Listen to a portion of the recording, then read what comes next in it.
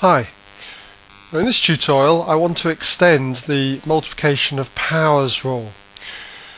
We're going to look at expressions like this where you've got, say, something to a power inside a bracket and it's raised to another power. So in this example I've got 2 to the power 4 all squared. And so what would this mean? Okay, this is short for 2 to the power 4, which we know is 2 times 2 times 2 times 2.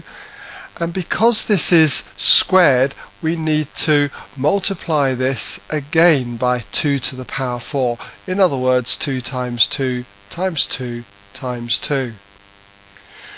So 2 to the power 4 all squared is short for this. And because we've now got 2 repeatedly multiplied by itself a total of 8 times over, then I can write this as simply 2 to the power 8. What happens if we had an algebraic example? Suppose we had x squared, for instance, and this was all cubed.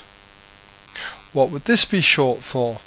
We've got x squared, which we know is x multiplied by itself, okay?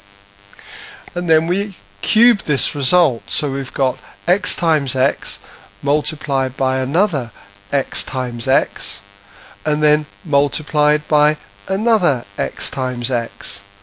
X squared, and it's cubed once, twice, 3 times over. And if you look closely at this, you'll see that I've repeated the multiplication of x by itself 6 times over. So that is short for x to the power 6.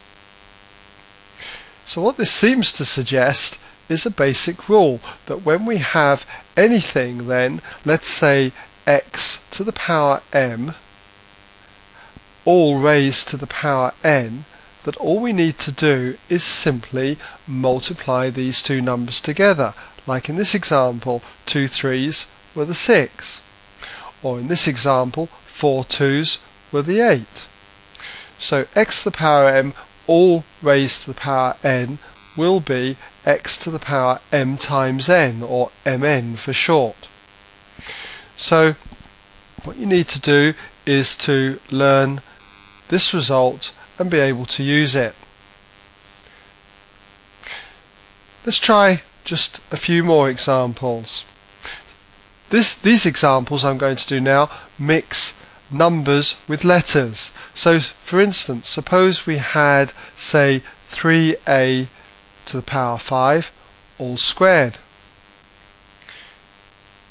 You might know the result without having to write it out in full, and I would encourage that, but for this example I'm just going to write down what this is. 3a to the power 5 all squared is going to be 3a to the power 5 multiplied by another 3a to the power 5. And so what's this going to be? Well, we've got 3 that is repeated, it's squared, okay, and I could have got that from here, 3 squared. 3 squared is 9, and then we have a to the power 5, which is squared, okay, it's repeated, so that's a to the power 10. 9a to the power 10.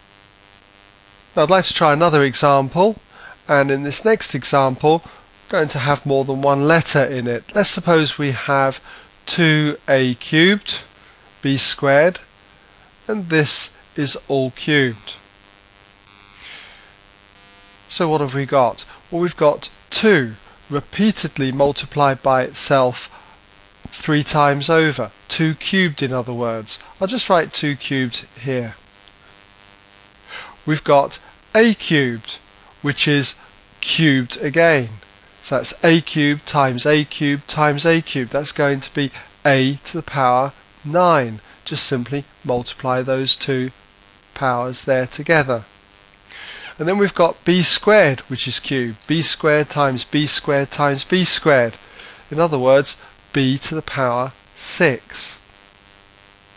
I need to finish this off because 2 cubed is going to be 8. So that's going to be 8, a to the power 9, b to the power 6. Okay, so hopefully you've been able to see how I've applied this rule. Now what I've got here is just a quick set of examples for you to try. So you might like to pause the video and try these. I'll just read them out to you. This is x cubed all to the power 4. And number 2 is 4x cubed all squared. And in number 3 we've got x squared y cubed all to the power 5. And in this example we've got 4x to the power 5 y cubed all cubed. Okay, so just pause the video and I'll run through these in a minute so you can check them.